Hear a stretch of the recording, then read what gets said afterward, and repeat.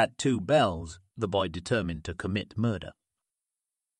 Welcome, armchair detective, to Tales of Murder, the channel that brings you classic and out-of-print murder, mystery and crime fiction stories from authors you've never heard, spanning the golden age of mystery fiction, 1860 through the 1950s. In today's gripping episode, in the shadowy world of a sailing brig, a young man's burning desire for revenge against his brutal captain steers him toward a harrowing journey of murder, redemption, and unforeseen consequences. 2 Bells by Harry C. Hervey, Jr. Originally published in The Black Mask, November 1920, Volume 11, Number 2. Be sure to like, subscribe, and hit that notification bell so you'll never miss a suspense-filled story. Brought to you by Tales of Murder, for readers with time to kill. Chapter 1. The Avenger. At 2 bells, the boy determined to commit murder. It was no swift decision. On the night, the Libertine lifted anchor at Melbourne, and Black Michael flogged him with a rawhide lash. The desire to slay had been impregnated in him, a terrible sore whose putrefying poison daily seeped into his blood and brain. Quite suddenly, standing there in the shadow of the longboat, he perceived the death of his soul. Black Michael was responsible. He had inoculated him with a dreadful serum of evil that wiped out the germs of his strength, had proceeded, while he was in this weakened condition, to loot his being of all finer instinct. For that Black Michael must die. The Avenger, that was his role. Tonight he would become the champion of his slain self and write in crimson the final chapter of a bitter story. As he stood there on the deck, swaying with the drunken pitch of the 2-masted, square-rigged vessel, it all came back to him. Came back for the millionth time, with a burning sharpness that made him visualize, as though etched with steel upon his brain, the lamp-lit Australian waterfront, the slinking shadows along the quay. Made him feel as if experiencing again the sickening emotions following the blow and the return to consciousness in the hold of the trading brig bound for 11 degrees south of the equator. "I'll break you yet, boy. I'll grind you under my feet." That was Black Michael's threat when he sought to resist the big-fisted, rum-loving skipper, then followed the first flogging, stripped and lashed to the beam. The recollection of it was gall in his mouth. After that, life for him consisted chiefly of 2 things. The lash and rum, the whip to break his body, the liquor to break his brain. These were linked by labours so offensive, so repellent, that he welcomed the hour of drunken sleep when for a brief while his senses were drowned in oblivion. In all this darkness there were 2 candles, the friendly attitude of the first mate and the queer companionship of the brig's mascot, Karachi, a Rajputana parakeet. Before the vessel reached the white coral walls of Papeete, Black Michael demonstrated that he could keep a threat. The boy was broken. The slender thread between strength and weakness snapped like the string of a fine instrument struck by brutal hands. And when the Libertine cast moorings in the blue lagoon of the Tahitian capital, he was still aboard, with a bruised body and a bruised mind, knowing in his tortured heart that some day, when the courage was given him, he would kill the master of the brig. From Tahiti, the ship passed through the coral traps of Les Isles Dangereux, sailed around the low archipelago into the phosphorescent waters of the Marquesas, to Havana, and there, in Atuona Valley, he received the gift of courage from the White Lotus. 3 days ago, the one time he had gone ashore, he had seen her clinging to the doorframe of a thatched bamboo dwelling. "Old Babach's kid, a leper," he heard someone say, and she had smiled at him. An hour after that, when the longboat was putting away from the beach, and the tawny maidens of Hiveoa ran out waist-deep in the green bay to wave farewell, she was there, her gold hair falling like glinting fire about her pale, spray-dashed face. "Ia ora na aiti atia." With the Marquesan girls, she sang that farewell, this white lotus that he had found dying in the mulch of the South Seas. The sight of her was to him a light that pierced his poisoned, vapour-clung brain. And because he had seen her, this pallid leper child, He knew that the hour had arrived when the master of the libertine must pay the penalty for having murdered his soul. Yet what would she think if she knew? But she would never know. Hivawa, dreaming its eternal dreams beneath the brooding thunders of Temityu, had already slipped into the past, and in its dreams she lay, a part of them. He shuddered again. Yes, he would kill Black Michael. He was below in his bunk now, drunk as usual. With the skipper gone, the first mate Cardigan would come into command, and then he crept across the wet deck and down the companionway.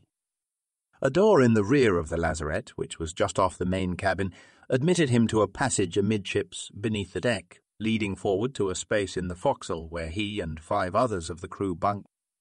In the bulkhead door he paused. A sooty slush lamp, swung from the blackened beam, cast sluggish light upon 6 bunks arranged in double tiers along the bulkhead. It was a foul place, reeking of vile sea odours. 2 of the bunks were occupied. The lower tier of one supported the hulking body of a bullet-headed mulatto, clad only in short breeches, while above him lay the boatswain, a Creole from New Orleans. They were both asleep and breathing heavily. Thrusting the weapon under his belt, he retraced his steps along the passage amidships and in the gloom of the main cabin groped toward Black Michael's quarters. A terrible fear laid frigid fingers upon his heart as he reached the door. For a full minute he stood transfixed to the spot, his breath caught in his throat. Then he grasped the knob, turned it, and the door swung open. Within the closed porthole, a pale eye of dread stared at him. The air was close, tainted with rum and human flesh. He listened for the sound of breathing, but only the monotonous murmur of the bilgewater and the creak of straining timbers could be heard. He drew the knife from beneath his belt. The leper child came to him then, a blinding flash of spiritual pallor, the shining recoil of his dead self that sprang through the darkness of his soul and smote him paralyzed for the moment. But Black Michael must die. He reached the bunk, looked down upon the indistinct, sprawling figure. A wave of hysteria swept him, swamping his courage. He wanted to run, to throw himself upon his mattress and weep out the sorrows that twisted his heart. But a swing of the blade, a sickening sound, and it was finished. He never released his grip on the hilt, held it as though it were a member of his own body, withdrew it and fell against the door. For some time he lay with his shoulders pressed to the panels, at bay, facing the spectre of himself. But when at length the fear paralysis released him, he burst out of the door, closed it, raced through the main cabin and up the companionway. The air on deck seemed to lift from his brain the mantle of a loathsome vapour. Here in the tropic moisture of the night, where the wind swelled amongst the waving spars, his reason returned, swept over him like a cold and shuddersome flood. He glanced fore and aft. The decks were deserted but for a lone figure on the poop deck, the watch. He could recognize him, a form planted as a piece of statuary upon the wheel grating. He slunk past the forward hatch and climbed the ladder to the forepoop. A stinging spray flung over the bowsprit by a long gust of wind struck his face sharply. It seemed to awaken him to the fact that he still gripped the knife, and with a shudder of repulsion he let it fall to the deck planks. For an instant he stood above it, looking as one fascinated upon the glinting thing. Then he touched it with his bare foot, shivered, and pushed it across the deck until it disappeared over the bow. A sobbing breath was drawn from his throat. He turned and fled down deck, as one pursued by the horrors of the nethermost hell. Upon reaching his quarters, he found the mulatto and the Creole still asleep. The slush lamp hung from the blackened beam, swaying with the heave of the brig. A chill started him to trembling, and he knelt beside his bunk, removing a flask from beneath the mattress. As he lifted it to his lips, a sound behind him made him pause with it in mid-air. "Get below, you dirty lubbers! Bats who die!" He turned his head sharply. Neither the mulatto nor the Creole had altered his position, but perched upon the beam was a feathery green body. His rigid muscles relaxed as he recognized Karachi, his friend, the Rajputana parakeet. He raised the flask to his mouth. The vile Tahitian rum was like vitriol, searing a path from his throat to the pit of his stomach. It choked him, but when he ceased coughing, He took another gulp, another. "Step lively, lads," and rushed 'em. "2 bells, mate." 2 bells. Those words startled him. That was just before he shuddered, swallowed quantities of the liquid fire, drained the bottle and fell with his face buried in the reek of the mattress. The flask slipped from his nerveless hand, struck the floor with a distant thud. "Oh, God," he moaned. Hot tears burned his cheeks as he lay there sobbing in the awful abandonment of drunken grief. "All hands aft!" shrieked the parakeet, then began to swear in Hindustani and Mandarin. That was the last thing he heard, the grotesque profanity of the little bird.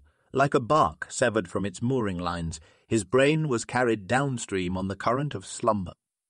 His laboured breathing had hardly joined that of the other occupants of the foul place when the big mulatto sat up cautiously, a stealthy, anticipatory smile spreading over his negroid features. He rose, the movement bringing into visible play the thick, heavy-corded muscles beneath the bared brown skin, stood an instant looking up at the sleeping boatswain, crept across to the boy's bunk and slipped one hand under the mattress. Chapter 2. Dead about an hour. The sharp cutwater of the Libertine broke the phosphorus into javelins of green brilliancy. Her yards, slightly checked, ran with easy motions beneath bellied topsail, while the deck timbers creaked and groaned as the vessel wallowed in the heavy sea. To Cardigan, the first mate, standing alone at the wheel, firmly gripping the spokes at right angles, these sounds blended into a fierce, savage tune that vibrated responsive chords in his seaman's being. Since 6 bells he had been on watch, listening to the lawless song of the sea, and except on 2 occasions, when the cabin boy emerged from the main companion, the decks had been deserted during this time. At thought of the boy, the first mate felt a tinge of sympathy. Poor chap, only 17, and Shanghaied. But, after all, life was a rather grim affair. It had been none too kind to him. 4 bells jangled out. A moment afterward he saw the big body of Björnsen, the second mate, emerge from the rear companion.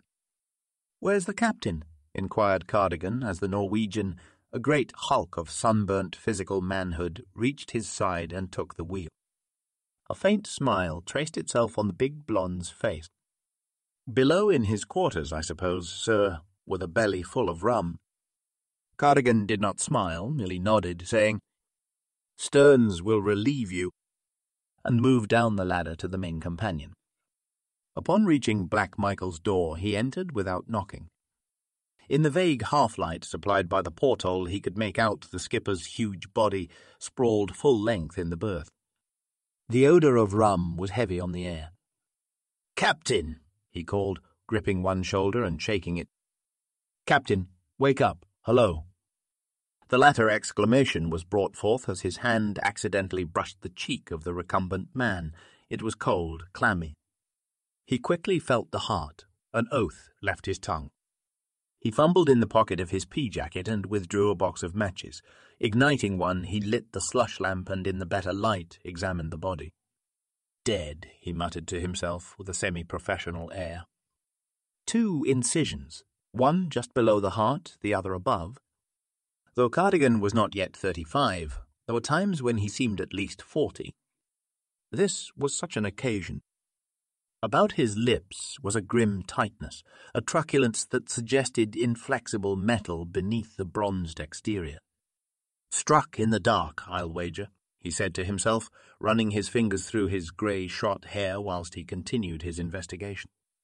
"Dead about an hour, or I'm and 2 distinctly different instruments, one a straight blade, the other curved. At one time he had studied surgery, in the days before the grey appeared in his hair. But that was an ancient story, a sheaf torn out of his life and laid away in a crevice of his memory. After the first surprise caused by the discovery, he experienced a feeling that bordered on satisfaction. No love had ever existed between him and the master of the brig, and after the boy was shanghaied at Melbourne, there was open antagonism, a hostility that resulted in Cardigan's decision to leave the Libertine at the end of the return voyage. So Black Michael was dead, he mused. Murdered. At this juncture, his eyes, involuntarily lowered, were captured by a bright object on the floor. He stooped, picked it up, and perceived that it was a small, curved blade, a murderous melee knife that bore ugly stains. As he recognized it, he felt a shock like nothing short of a volt of electricity, for the weapon was his own, a relic of the days before the grey appeared among his dark hairs. There was a slim, dark-eyed Malay girl down on the drowsy shores of the archipelago where the restless surf drums to the tune of lawless love, and— But that, too, was an ancient tale, laid away in lavender with the other poignant recollections. She had given him the knife, this brown maiden, as she lay dying in his arms, and it was the only tangible remembrance of a still smouldering passion. His face settled into sterner lines. This was undoubtedly the blade with which the incision was made. But how had it been obtained from his cabin, and why was it used? The most logical answer for both was treachery. His first impulse was to wipe the soiled blade upon his handkerchief, but he refrained, for cardigan and discretion were synonymous. Bloodstains often proved incriminating. No, innocent though he was, he decided he dared leave no evidence where it might be discovered and used against him. This weapon was sufficient proof that he had an enemy aboard. He first considered throwing the knife into the sea, but this proposed means of disposal he immediately dismissed. He would sooner separate himself from an arm than the weapon. He would hide it. There were many places on the ship where so small an object would never be found, and the place that appealed to him as one less frequented was the paint locker. After covering the body with a sheet, he quitted the cabin, locked the door, and made his way to the paint locker. A moment later, the Malay knife lay hidden behind a pile of cans, and Cardigan went up on deck. An impalpable mist was drifting in from the dark waste of waters, smoothing out the sharp lines of the Libertine and giving to her the look of a phantom craft as she rode the steadily increasing swell, her lights burning hazily like nebula-belted planets in the fog. Near the forward hatch, Cardigan encountered Stearns, the midshipman, a sallow youth of 21 or less. "Go below and send the hands aft, Mr. Stearns," the mate ordered, "every man jack of them." Then he moved to the poop deck, where Bjornsen stood as one petrified at the wheel. "Johnson," he began, "the captain has been murdered, stabbed twice. I have sent for the crew to notify them. I'm in command now, and I want your hearty support." The Norwegian nodded, his stolid face unaltered. 5 minutes later, the crew was assembled below the poop, a nervous, shuffling crowd, looking up with uneasy eyes at the first mate. Scum of the east and west they were, washed together on the tides of the seven seas.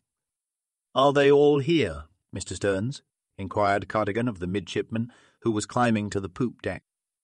"All but the cabin boy, sir. He's down in the forecastle drunk as—" "I'll see him later," interposed the first mate. Then he cupped his hands about his mouth to make himself heard about the wind and sea. "Men, I'll be brief. A crime has been committed aboard this brig. Just before 6 bells I was in the skipper's quarters, and when I returned a few minutes ago I found him dead, murdered." He paused to observe the effect of this announcement upon the men. Rows of sullen eyes looked up at him, eyes in which there were mingled fear and questioning. What a ghastly lot they looked, huddled there in the mist, thought Cardigan. "One of you." He made a sweeping gesture with his bronzed hand. "One of you killed him, and I've called you here to ask if the guilty man is willing to confess and thus lighten his punishment, or, in the event a confession isn't forthcoming, if anyone knows anything that might be instrumental in locating the murderer." After a long silence, England Charlie, third mate, a big, gaunt cockney with a red face and red hands, spoke up. "You said one of yous was the murderer, sir, but how do we know you didn't croak him?" At this there was a murmur from the men. Encouraged, the cockney continued, "You'd be the one to benefit by a snuffing it. And I asks, how do we know you didn't send him off?" Cardigan met his gaze coolly and smiled. "You're justified in saying that," he admitted. "But I was at the wheel from 6 bells to 4 bells, and if any man aboard understands post-mortem conditions, he can examine the body and see that the skipper has been dead just about an hour." "But you could have lashed the wheel," persisted English Charlie. Cardigan's jaw shot forward at an ugly angle. "Are you trying to accuse me, Charlie?" he demanded. There came no reply, and he went on, "More than ever, I'm determined to leave nothing undone to find the man who killed the captain, and as a first step, everyone shall submit to a search for evidence now. I'm in command here, and I intend to assert my authority.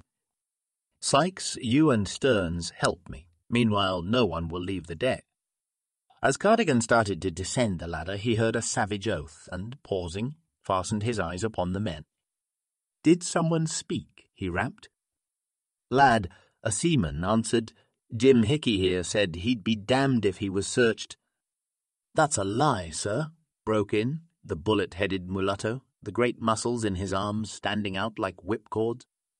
Cardigan moved down and confronted the mulatto. "Did you say that?" The boatswain, a Creole, stepped forward. "It is so, monsieur. I, Pauline Moncrief, hear him. What is more—" He cast a malicious glance at the mulatto, who stood with clenched fists, glaring at him. "I know why that nigger he not want to be searched. I was in my bunk trying to go to sleep when the cabana boy he come below and drink a damn lot of rum. And when the boy he fall asleep, that nigger he think I not wake, and get up and go to the bunk of the cabana boy and—" A blasphemous oath left the mulatto's thick lips. He made a move to spring at the Creole, but Cardigan placed himself between them. "He steals the cabana boy's pay. I saw him take it from under the mattress, and that why he not want to be searched, monsieur, because he know you find too much money on him." Cardigan turned upon the huge, brown-skinned figure. "Is that the truth, Hickey? Aren't you willing to be searched?" The mulatto glared at Pauline Moncrief, spitting out a stream of vile oaths. "It's a lie, sir. A damned stinging lie, made up by that— With a quick, stealthy movement, the Creole leapt around Cardigan and flung himself at the mulatto's throat. Together they went to the deck, rolling upon the moist timbers. As Cardigan stooped to separate them, the mulatto freed himself by a sudden wrench and gained his feet, dashing along the deck toward the forward companion. The first mate started in pursuit, but halted as his eyes fell upon a belaying pin that lay upon the deck not many feet away. Hastily arming himself with this formidable missile, he sent it spinning through the air after the fleeing figure. It caught the negro in the back of the skull, knocked him flat upon the deck plank. Cardigan, followed by several of the crew, reached his side. "He's out for some time," reported the first mate, bending over him. "Two of you lads carry him below and lock him up. But wait!" He ran one hand into the rear pocket of the mulatto's trousers, producing a black leather wallet. Opening it, he withdrew a wad of bills, which he swiftly counted and returned to the wallet. He smiled grimly. "All right, men. Below with him." Chapter 3. The Thing. In the very midst of a dream, the boy was shot into consciousness. For a moment he could not remember where he was. He seemed to be caught in the teeth of a monster that shook him horribly, mercilessly. Half-remembered objects separated themselves from the chaos, and he heard a distant voice pronouncing his name. Yet for some inexplicable reason he was unable to reply. Gradually he extracted himself from the teeth of the monster. Gradually objects settled into their regular places. Above him was a familiar face. As he recognized it, sleep dropped from him as though severed by a blade. "Get up," he heard Cardigan say while he shook him vigorously. The boy lurched to his feet. As he brushed one hand across his lips, he inhaled his breath, an odor that sickened him. Invisible hands seemed to jerk aside a drowsy fabric, revealing in their biting sharpness the incidents before his drunken sleep. His soul shrank, dwindled with fear. Black Michael's body had been found, and the mate had come to accuse him. But how did he find out? The only incriminating evidence, the knife, had been thrown into the sea. "I thought you promised me never to do this again," reproved Cardigan. "But we'll discuss that later. Come with me." The boy was dreadfully afraid. The blood pounded in his temples, beat so loudly that it seemed to boom out his guilt. "God, How could he meet Cardigan's honest gaze, knowing in his heart that he had wielded the knife that finished Black Michael? In some manner, he knew not how, he forced himself to follow the mate along the passage amidships, and when they reached the cabin, his fear increased to a panic as he perceived that Cardigan was making directly for Black Michael's quarters. He stood with a rapidly pounding heart behind the mate while he inserted a key in the lock and turned it. Within, the slush lamp turned low, threw quivering shadows upon the walls. The air was warm and unpleasantly heavy with the smell of stale rum. And there in the bunk it lay, covered with a sheet, the thing. Cardigan closed the door and turned the lamp higher. Mercy of God, thought the boy, were he going to draw aside that sheet and— "Boy," commenced the man, halting beside the bunk, "I brought you here to show you this." And he turned back the sheet. Something worse than horror reached up and clutched at the boy's throat. He half closed his eyes, dared not shut them entirely, for the thing fascinated him. "The captain has been murdered," Cardigan continued. "A few minutes ago I happened on the forepoop. I dropped a wallet and it fell overside, but fortunately caught in the projecting space under the bowsprit, and when I picked it up I found this with it." He withdrew an object from the pocket of his pea-jacket. A cry leapt to the boy's lips, died. There before him, sharp and ugly in the flickering glow of the slush lamp, was the knife with which he killed Black Michael. "Now come here," commanded the mate. He obeyed, the cabin reeling dizzily about him.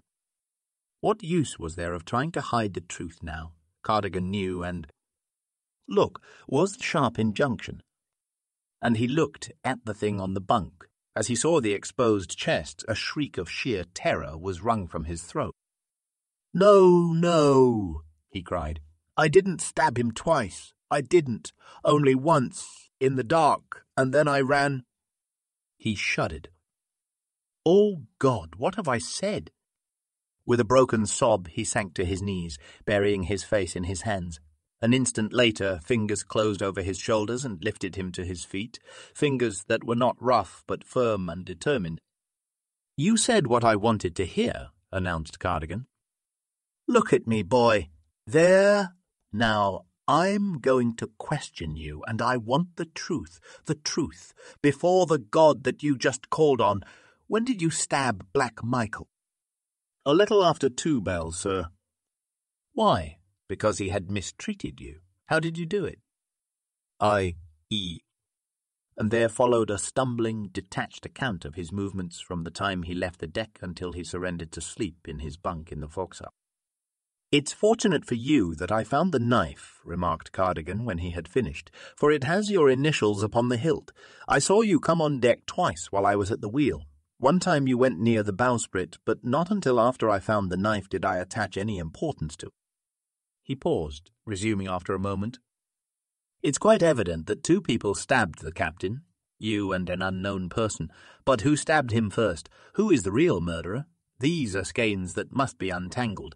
All I require of you is a close mouth and an open— Then you're not going to lock me in the brig?" "You are free. Only remember my instructions and regard them." The boy stared at him. He was dazed, stunned. Instead of a blow, he had received kindness. Kindness.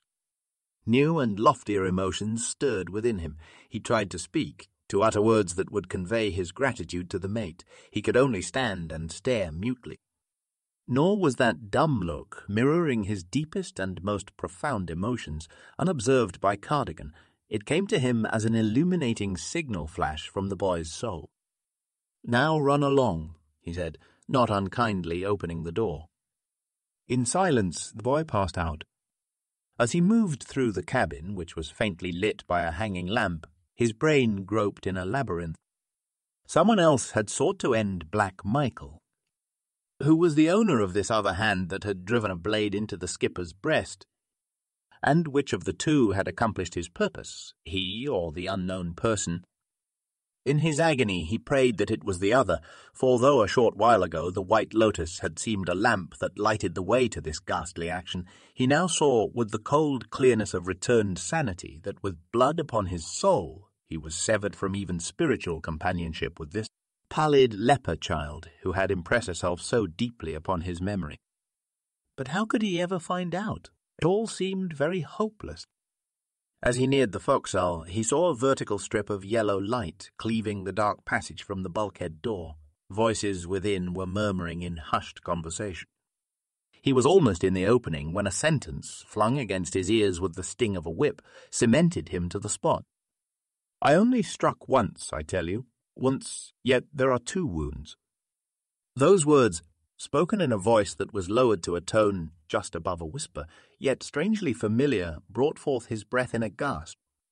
He crept nearer the source of light, peered within. The slush lamp was turned low, casting flickering shadows as it swung with the motion of the brig. 5 of the bunks were vacant. The 6th, near another bulkhead door opposite the boy, was occupied. Moncrief, the Creole, sat on the edge of the bunk, a cigarette between his thin, moist lips, and at his side, face and shoulders hidden by the boatswain's slender body, was another man. That bunk was used by the Chinese cook, the boy knew, yet the one who lay there was not the Oriental. They were talking again. "By gar, Ita is ghastly, monsieur," commented Moncrief. "Yes, a ghastly failure," spat out the other. Napoleon, a note of intensity came into the voice. "I see but one thing to do now. By 4 in the morning we should be near the coral reefs. They're just a mile off course. Wajo, the Polynesian, will be at the wheel. We can overpower him." "Sacré dame, monsieur," broke in Boatswain. "Do that. Why not? To reach Tahiti means investigation by the authorities. If the brig goes down, she carries all evidence with her. We can escape in the longboat. Islands are numerous along here." "But, monsieur, the knife of the first mate that you left in the—" "God knows what became of it. When he found the body, he must have hidden the damn thing. And if I knew where— But no, I'm afraid to try it now. The 2nd wound is what has scared me off. It's a sign to warn us." Then he swore a volley of oaths so vile that they burned the boy's ears. "With the captain killed," went on the voice after a moment, "and the first mate disposed of by the incriminating evidence, we could have easily brought the crew over to us. With me in command, we could have gone straight to Melbourne for the cargo of rum. McAllister would have paid well when we delivered it to him at Hivawa, for when his cursed natives have plenty of rum, they do more work. And since the French government has restricted the— Oh, well, what's the use to talk of it? You got the best of the deal. I had the dirty work of killing the swine. It was too big an undertaking for 2 men to try." "But, monsieur—" "No, Napoleon, the only thing to do now is save ourselves."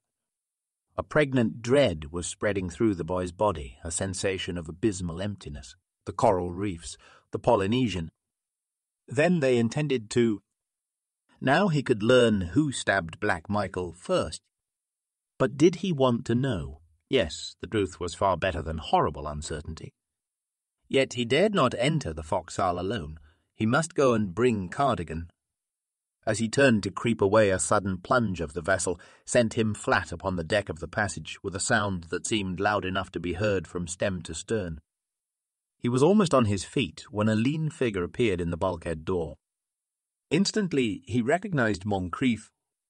He made a dive toward the lazarette, but the boatswain was too quick for him. He flung his lithe body upon him and bore him to the floor.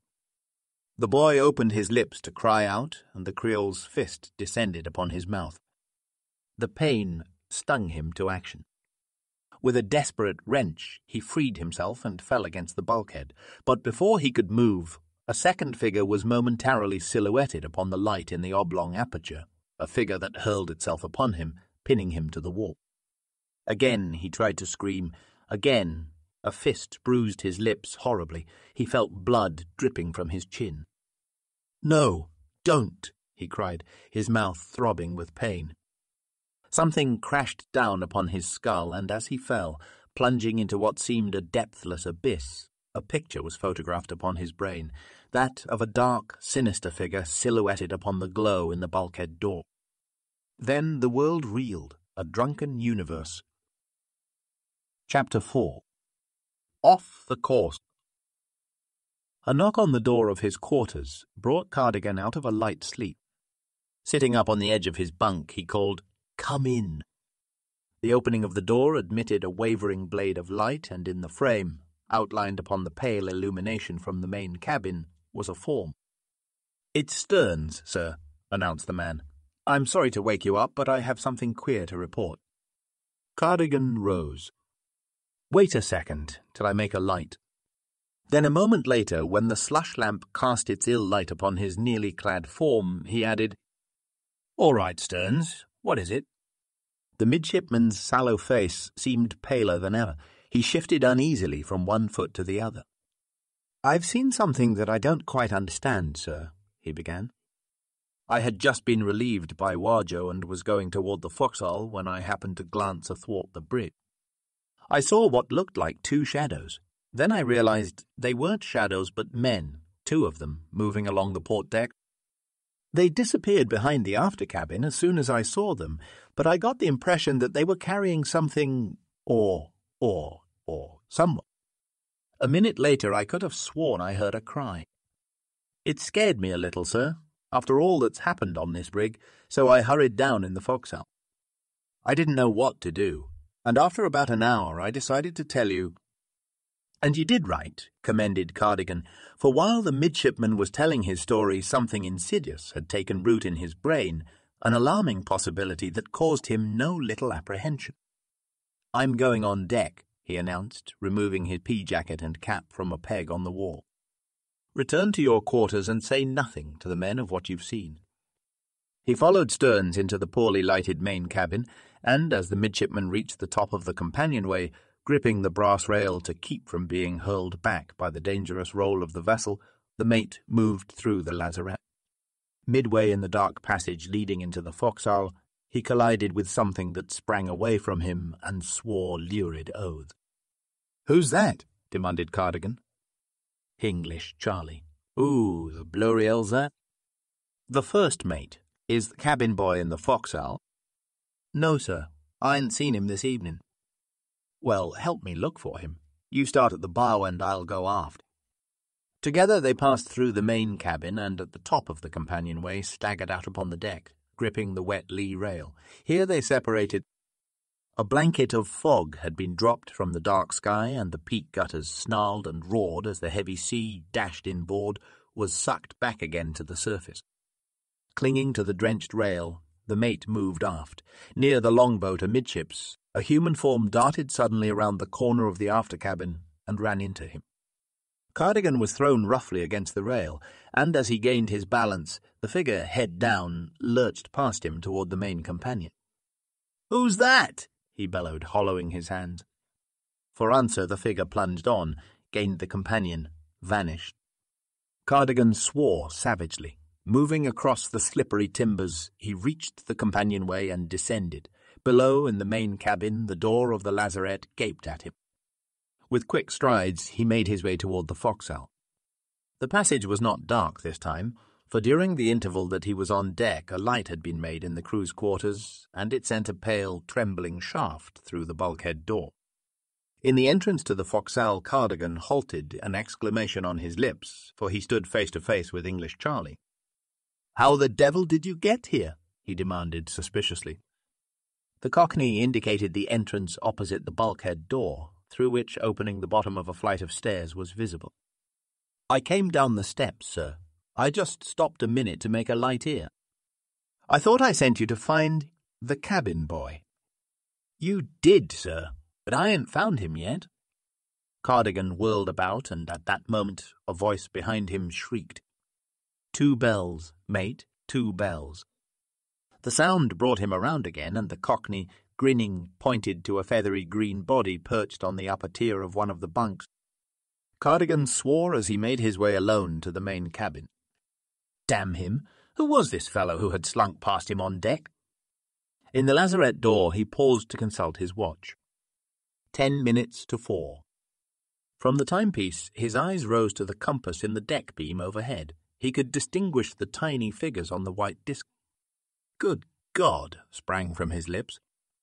Who was on watch? Warjo, and the fool was headed off the course, toward where the coral traps lay. He took a step to cross the main cabin, and at that very instant, so exact is the timetable of fate, a sudden titanic shock hurled him flat upon his back. The fall partially stunned him, and as he lay there trying to marshal his scattered faculties, the bow of the vessel seemed to leap up, rolling him against the cabin bulkhead. Following that, loose objects tumbled down, glass shattered. After a moment of struggle, Cardigan succeeded in getting to his feet. Finding himself in darkness, he realized that the lamp had been broken. A splotch of misty light showed him the companionway, and, slipping and stumbling across the slanting floor, he groped his way to the foot of the stairs, where his outstretched hands found the brass rail. He ascended. On deck, charging billows broke in white foam over the gunwale, sweeping angrily against the cabins and masthead. It seemed a deathless period to Cardigan before he reached the break of the poop. Here he gripped the ladder and looked over his shoulder at the wreckage. The bow was thrust up into the throat of the fog, the stern so deeply sunk that the main chains dipped, while a list to the port permitted the sea-free entrance through a tear in the bulwark. She had evidently struck with tremendous force. The forward mast was down, and the deck below the forepoop in splinters where broken spars had crashed through. He grasped the situation instantly, realizing the urgency of keeping a cool head. The bows were jammed between the rocks, and at any moment the wounded ship might slide back off the reefs. His teeth snapped shut, and he climbed the ladder. As he stood upright on the poop deck, peering into the mist that masked the remote end of the vessel, a vague shape slid across the timbers at him. Instantly he saw that it was a man and tried to steady himself for the encounter that he knew was unavoidable. Instead of the jar that he expected, a smashing blow was delivered full in his face, and with mingled surprise and pain, he realized that it was an attack rather than a collision. The moment he hit the deck, he was up again, sending his fist into a yielding paunch. The figure went down without a cry, doubled in a knot. For a moment, Cardigan stood above his antagonist, waiting for him to rise. Then, believing him rendered breathless by the blow, he bent over to ascertain the identity. He had no sooner abandoned his guard than he regretted it, for the knotted form straightened out and sprang at him, but not too swiftly for him to see the swarthy face of Polion Moncrief. "So you're the traitor aboard," bellowed Cardigan. "You killed—" Once more they came together. This time they clinched, went to the slanting deck, rolling over and over until they struck the rail, where the force of the impact separated them. Leaping to his feet, Cardigan stood ready, and when the boatswain rose, a well-aimed blow between the eyes sent him reeling against the gunway. He crumpled up. The first mate bent swiftly and gripped him about the waist, lifted him and hurled him, clawing and kicking, overboard. As the body of Moncrief was swallowed by the fog, Cardigan staggered back against the wheel. His heel encountered an object, and looking down, he saw the Polynesian Wajo stretched out beside the wheel grating. He dropped on his knees to examine the body, and at this juncture someone scrambled over the break of the poop, looming tall and sinister in the mist. "Mr. Cardigan?" The voice belonged to Stearns. The whole bows smashed, clear to the main hatch, who, in the name of— He stopped as a roll of the vessel sent him sliding across the wet deck. "Grip yourself, man," cried Cardigan, rising and moving to his side. "Remember, you're midshipman on this brig. Let's make for the longboat." The mate led the way from the poop to the longboat, where a group of men, smears of dark animation in the fog, were struggling at the davit. English Charlie's voice rose above the clamour as he sang out orders. "Did you find the cabin boy, Charlie?" asked Cardigan, reaching the Cockney, who stood with a dripping tarpaulin thrown over his shoulders. "No, sir," and High looked from bow to stern. Poor beggar, thought Cardigan. His fears were confirmed. The two figures Stearns had seen in the mist loomed as sinister elements in the fate of the cabin boy. The cry seemed conclusive evidence that evil had befallen him. He gripped himself and ordered, "Charlie, send 2 men below to fetch provisions and blankets, and have them step lively." As 2 of the crew disappeared in the fog, headed for the companion, English Charlie drew himself into the lifeboat. "Everything in shape?" queried Cardigan. "Aye, aye, sir," Oars, mast, canvas, and water? Is the rudder shipped properly? Here come the provisions. In with them, men. Get the lines clear and the boat ready to swing. One of you tail on the falls. Lower slowly, slowly, or you'll swamp her. Stand by, lads. Now, ease off, ease off. Leaning over the slanting rail, Cardigan saw the dark shape of the boat plunge downward, saw it strike the sea and ride free of the hull, borne on a white surge. How small, how helpless it looked down there in the mist, thought Cardigan. Are all hands there? He called, as the last man shot down the line. All but the men for'ard, sir, answered a voice from the misty smudge below. They didn't have a chance when she struck. Cardigan, preparing to swing down the line, felt a peculiar reluctance to abandon the brig. Suppose, after all, the cabin boy was somewhere. A thought sped like steel through his brain. The Malay knife. He was leaving that behind. Queer that one should suddenly remember a fragment of sentiment amid such chaos. Lay her nose close in, lads, he ordered over the rail. I'm going to have a look below. If I'm not back in 4 minutes, don't wait. He made his way to the companion, climbing down the almost inverted stairs into the main cabin where the water reached his waist. Trusting more to his sense of direction than his outstretched hands, he groped his way aft beneath the decks to the paint locker. In the misty ghostlight that spilled through the nearly demolished deck above, he found the nail-riven iron door and drew back the bolt. With a shriek of hinges, it swung out, spitting a large object in the waist-deep flood. Cardigan swore aloud as he perceived it to be a human body, bent over, lifted it, cursed again. It was the cabin boy, bound and gagged. In the half-light he could see the mutely imploring eyes, dark pools of pain. With haste he secured the Malay knife and severed the bonds, afterward removing the gag from the bruised, swollen mouth. God, sir, burst out the boy. They knocked me in the head, Polian Moncrief and another. I couldn't see his face, but he said— Tell me later, cut in Cardigan. We haven't time now. The ship's sinking. Can you walk? I'll help you. The mate half dragged the boy along the passage and into the main cabin. Here he set him on his feet and thrust him toward the vague grey light in the companionway. As the boy began the ascent, clinging to the rail, he heard a crash behind him, a ripping and splintering of broken timbers, and, looking back, he saw something long and dark, the shape of a spar, plunge from aloft and smite Cardigan on the head. With a splash, the first mate sank beneath the ugly water in the cabin. The boy shrieked. For an instant he stood motionless, paralyzed, then stumbling down the stairs he groped in the flood for the body. Almost instantly he was rewarded. With trembling fingers he sought the heart. It was beating. He laughed hysterically and began to drag the limp form after him. Midway up the companion stairs he was brought to a standstill by a sound below, a half-croak and half-shriek. "On deck, you lubbers, Sahib Hai." He understood. Karachi, the parakeet, was down there in that black hole, but he could not go back until he had carried Cardigan to safety. A form suddenly blotted out the square of foggy grey light that defined the companion. Following that, English Charlie's voice called, "Mr. Cardigan?" "Here," answered the boy. "For God's sake, take him. He was hit by a spar. I've got to go back after the parakeet." As he turned to descend, the Cockney gripped his shoulder. "Come back, yeah, blasted little fool. You'll be drowned." But the boy broke away and plunged down into the cabin. A hush that seemed intensified rather than ruptured by the dull, ominous pounding of the waves against the sodden hull brooded in the bowels of the vessel, as if the very timbers of the stricken brig were smitten dumb with dreadful expectancy.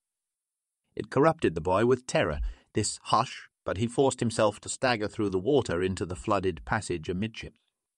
Ahead, the bulkhead door hiccuped yellow light. It gave warmth to his chilled soul, and in another instant he reached the entrance to the forecastle. The slush lamp lay against the beam, sputtering feebly with every heave of the vessel. The foul hole was half inundated, and a great wound in the port bulwarks bled a steady stream of seawater.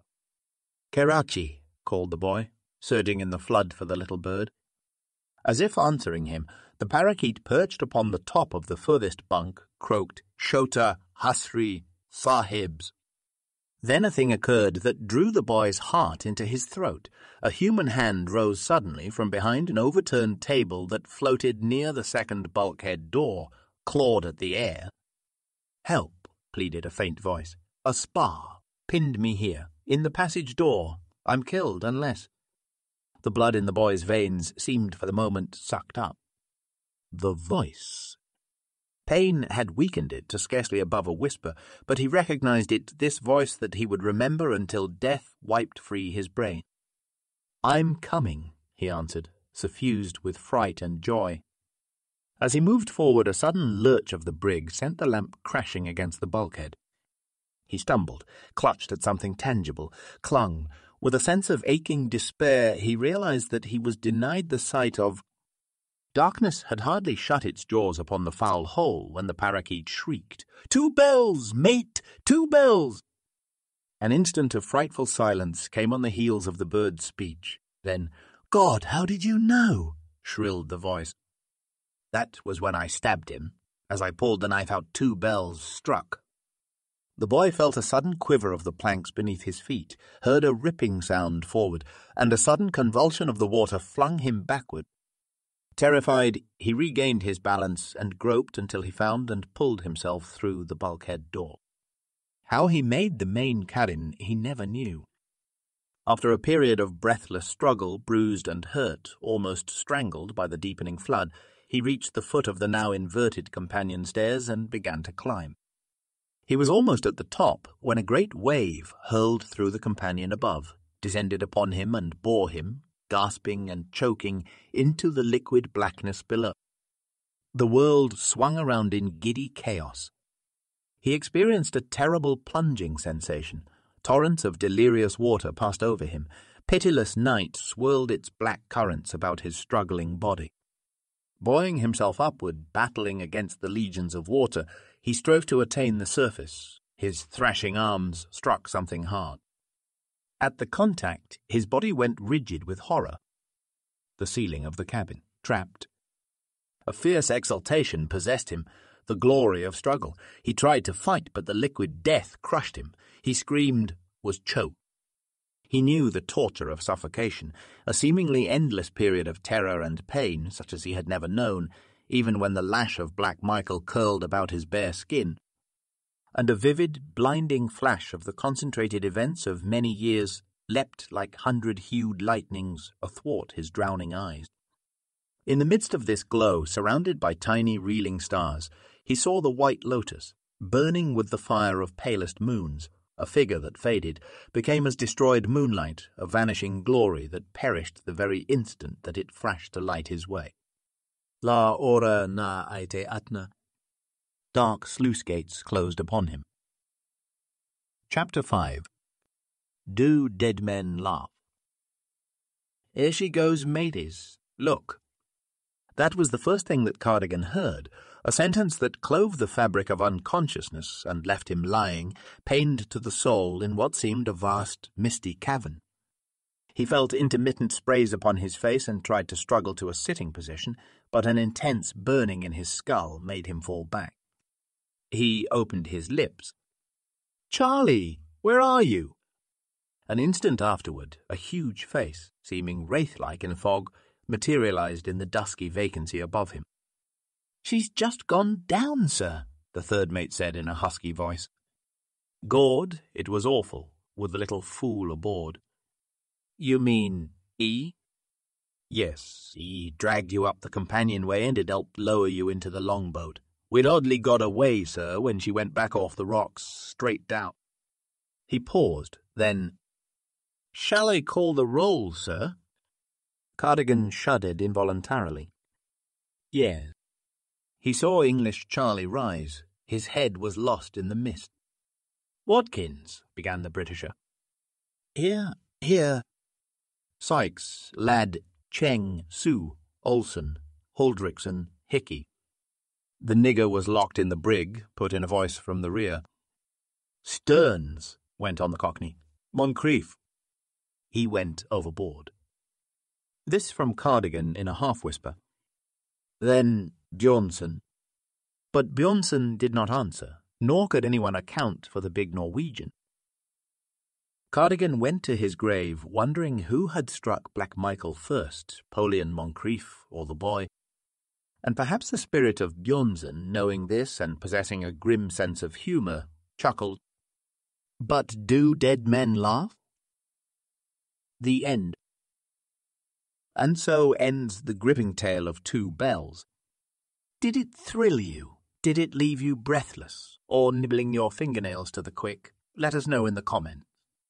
Until next time, Armchair Detective, be sure to like, subscribe, and hit that notification bell so you never miss another exhilarating tale of murder, mystery, and suspense from Tales of Murder for readers with time to kill.